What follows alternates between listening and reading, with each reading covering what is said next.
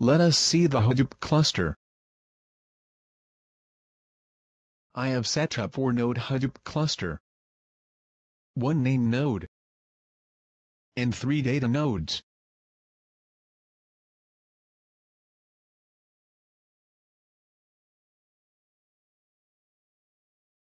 Name node is running on a dedicated Ubuntu machine. Ubuntu version is 12.04.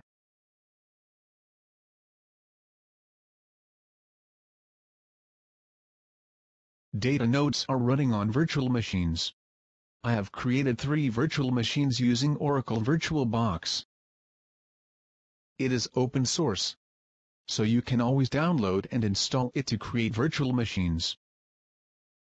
In each virtual machine Ubuntu 12.04 is installed.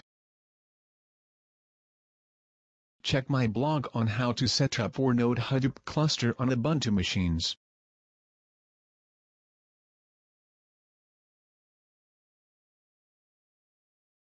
For training purpose I am using Cloudera distribution of Hadoop. That is, CDH5 is used. Recommended configuration is, for name node use 8 GB RAM, 30 GB hard disk, and dual or quad-core processor. For data nodes use 4 GB RAM, 50 GB hard disk, and dual or quad-core processor. You can either use single-node cluster or multi-node cluster.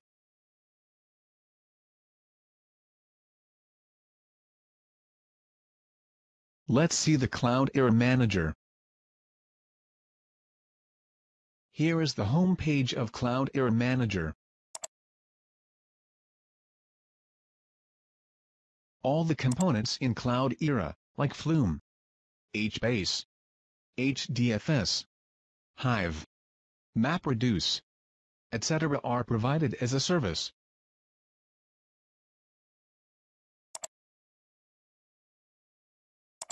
You can always start a service, stop a service, and restart a service.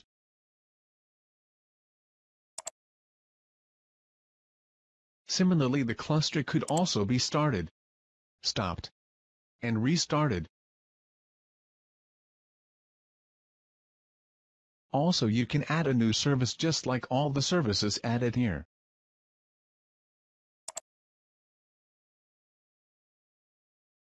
For example, you can add Spark.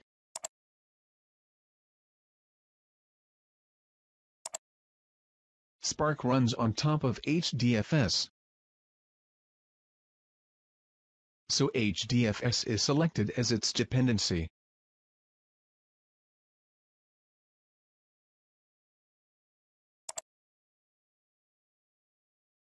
You can choose the node on which Spark Master has to run.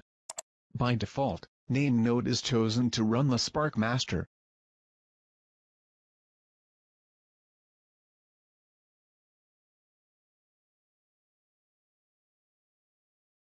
You can change it to some other node just by selecting that node.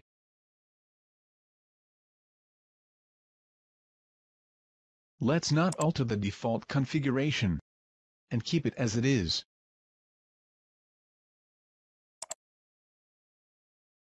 Similarly, you can select the data nodes to run Spark workers. By default, all the data nodes are selected to run Spark workers.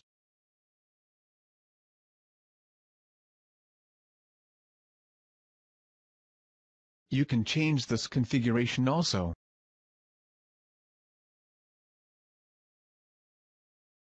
You can uncheck data node 3, and let only data node 1 and data node 2 run Spark workers. Let's not alter the default configuration, and keep it as it is. This is how you can configure a new service in Cloudera Manager. And it is very simple.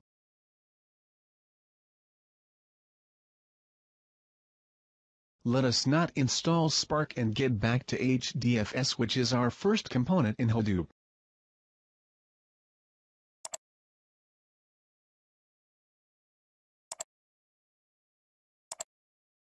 HDFS also runs as a service in Cloudera. I have configured one name node, one secondary name node, and 3 data nodes.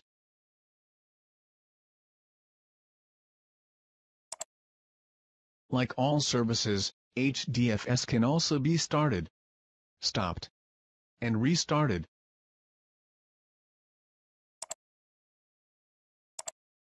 You can also make changes to the configuration of any service.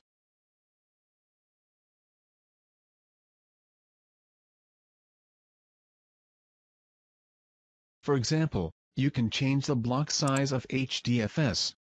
Default block size is 128 MB. You can change it to 64 MB.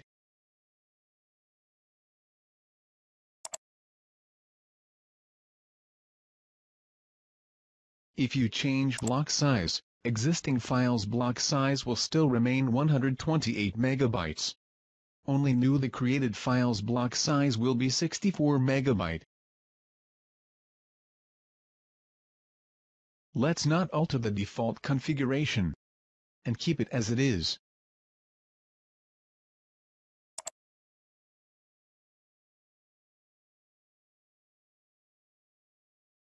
That was about Cloudera Manager.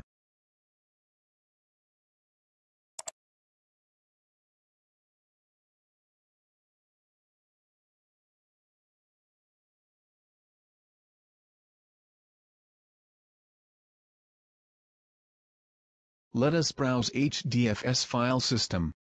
You can browse HDFS through web browser. This page gives you an overview of the entire cluster. Cluster is identified by the cluster ID. The cluster has block pool ID. Let's not worry about this. It will be clear when I talk about HDFS Federation. This cluster has 9,468 files and directories.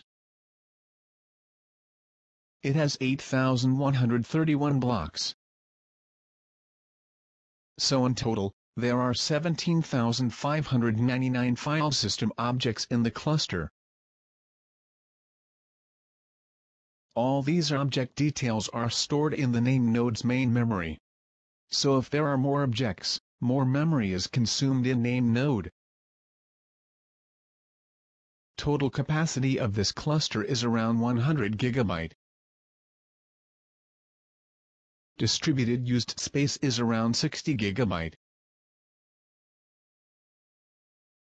Non-distributed used space is around 27 GB. Remaining space is around 14 GB. So, statistics of the entire cluster is available on this page.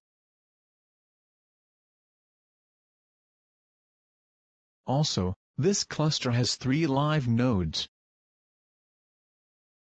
It means there are 3 active data nodes in the cluster. You can also see that the number of dead nodes in the cluster is 0. It means all the data nodes are active and none is down. That was an overview of the entire cluster. Let us see some details about data nodes. As said earlier, I have set up 3 data nodes. All are in service. It means, all data nodes are active. Each data node disk capacity is around 33.5 GB. Distributed used space is around 20 GB in each data node. Non-distributed used space is around 9 GB in each data node. Free space is around 5 GB in each data node. Around 8,000 blocks are allocated in each data node. So, statistics of each data node is available on this page. In fact, each data node sends this information in heartbeat to the name node.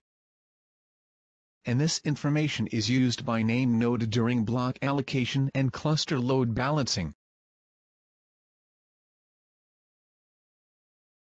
That was details about the data nodes in the cluster. Let us see what's there in Startup Progress.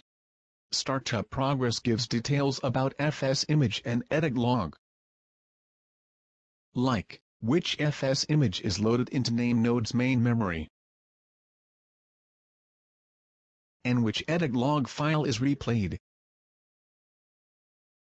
If you recall from my earlier session, you will find that FS image and edit log will give the entire file system namespace. After loading FS image and edit log, name node will wait for block reports from the data nodes. After it receives enough report to run the cluster, it will come out of safe mode. Once name node comes out of safe mode, both read and write operation is allowed on the cluster. In the safe mode only read operation is allowed. That was all about Startup Progress. Now we shall browse the actual file system. This is the root directory of the HDFS file system. HDFS file system is similar to Linux file system. It has three directories: HBase, temp, and user directory. HDFS user is the root user.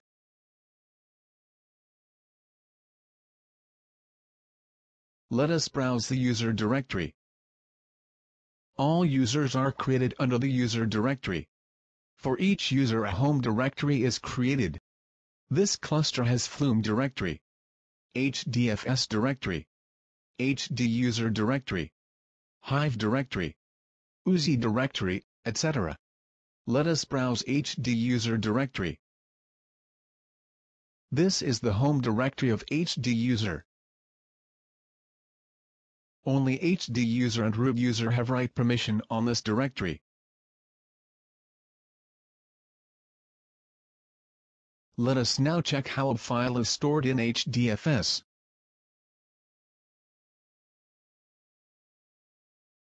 Here file name is yelp_academic_dataset_review.json. File size is around 1 GB. Replication is 3. So around 3 GB of space is allocated for this file. Block size is 128 MB. HD user is the owner of this file. Only HD user and root user has write permission on this file. All these information is actually the metadata of this file, and it is stored in name node's main memory.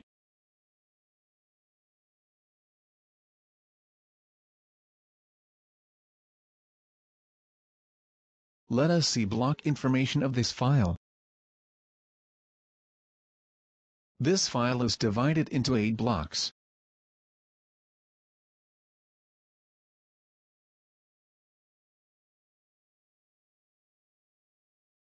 Each block has a block ID. It is unique across the cluster.